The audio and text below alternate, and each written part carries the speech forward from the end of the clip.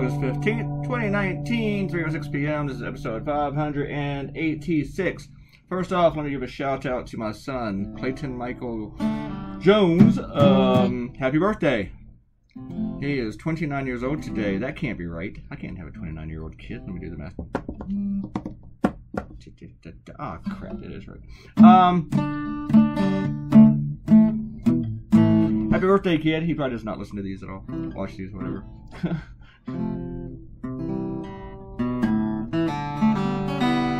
I should say something embarrassing about him when he was a kid, and then I'd find out if he watches these. But I'm not going to do that.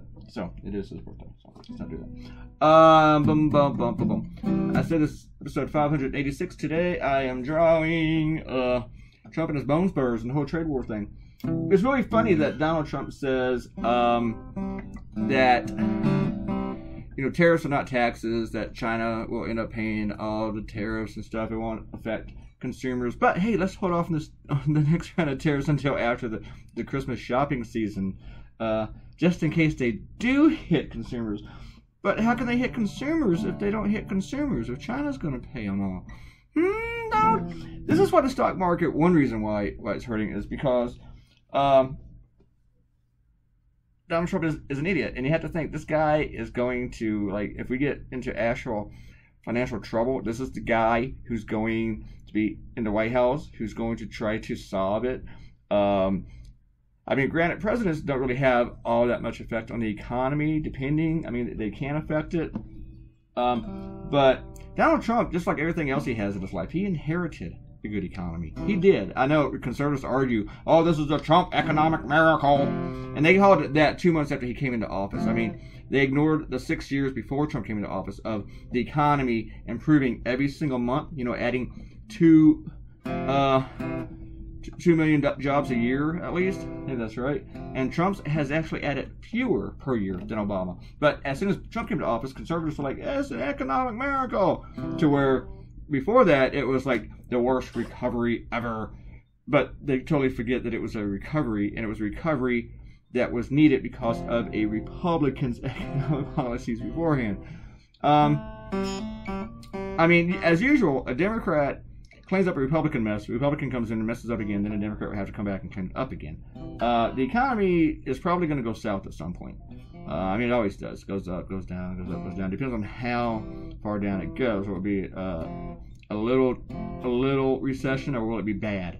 I hope it's not bad. The one thing that is a miracle is that, I mean, the economy has been so good that even Donald Trump couldn't fuck it up. But he is trying. He is trying hard to mess it up with these stupid tariffs. Now, nobody argues that China has taken advantage of us over the years, but a trade war is not the solution to the problem. And if anyone who's going to negotiate with Donald Trump in the future, all you have to learn is just wait. He will either, well, he'll probably fold. He's not a great negotiator. He says he is, but he's not. He's proven he's not. And now he's held off on these. Now, hopefully what he's going to do is just totally forget about the tariffs by December 15th when the rest are supposed to roll out. He'll just not do it and hope that the rest of us don't notice it's gone. Because the thing is, he blinked, and China hasn't moved, except to add more tariffs on us and find new places for them to shop. Now, your stores, like say you go to Walmart or Target, they have 3 options. They can find someone else to deliver the goods. Like, say, my new t-shirt was made in Honduras that I'm wearing today. And yeah, the next round of tariffs to China, they will include clothing. They will hit Ivanka and Trump's products, which might be another reason why they delayed it. But okay, so the consumers can, I mean, the retailers can find another source for the shit, or they can eat the cost themselves. And if it's something small, like 10%, they'll eat a lot of it. They won't pass it on to the consumers. But some of them already have done that. Or whenever you start hitting them with 25% and crap like that, they are going to pass those to the consumer. They'll pass on a whole bunch of it.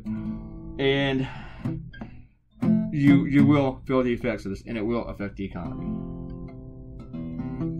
I'm playing my guild today. It's just easy to pick up, and I want to do this video and get it over with before I started today's project with CNN. Turn on the TV and there's new news.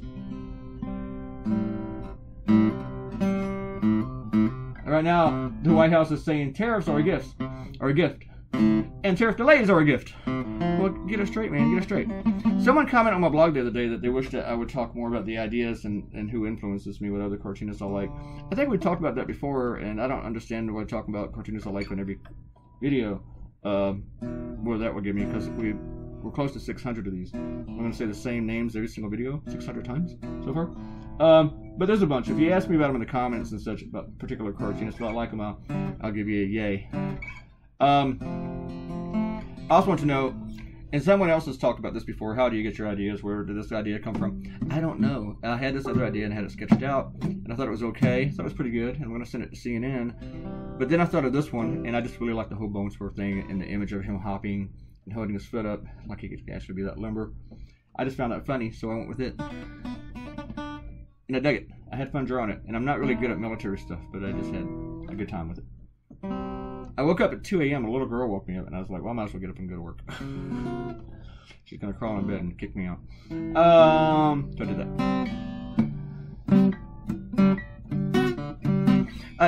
One reason I really talk about how my ideas come to me is because usually I can't remember. I don't know, because I usually get my ideas after a lot of pacing. I just walk around back and forth. All right, shout-outs. You're still going on about the blizzard. Someone complained about that. Why are you talking about ice cream? Should we talk about the cartoons? All right, we're done with the ice cream talk. Okay, it's been like 3 days, and she calls me basic bitch. Okay, I thought we were done. All right, now we're done. Robert Cortino said Cuccinelli is about what I would expect for the caliber of the best people that this president would hire. Cuccinelli's right in line with Stephen Miller. You know, so you're right there, Robert Cortino. Totally. Amanda said date night next Friday is going to be pretty great. It's a surprise though.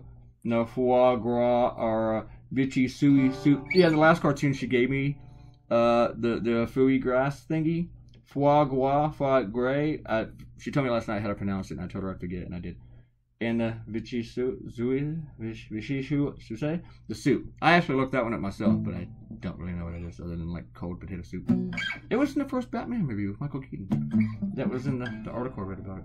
So, alright. Amanda says, look, if you're still talking about the blizzards. And she's saying my statement's bullshit. Alright, we're moving on from the ice cream, okay? It's been like 3 or 4 days. I think we should have a timeline on these, a shelf life of these things for like 2 more videos on topics that are off topic. TJ Thoreau might want to make me go back to talking about blizzards. I wonder if you're going to rip on the Bill Clinton in a dress painting Epstein had.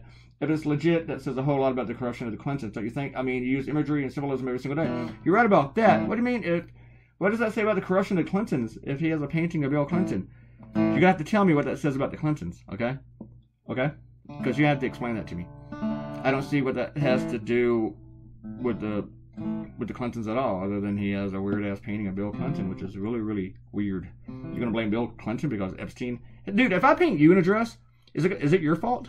I don't know. Maybe I'll do the cartoon if I think of it as an analogy, if it turns into something bigger than just, you know, the guy had it hanging in his house. I mean, I don't know. Don't know what that means. Just don't know. Alright, guys. Thanks for coming by. Click the red button and be a subscriber. You leave a comment, I will give you a shout out. Okay, probably. Maybe. Goodbye.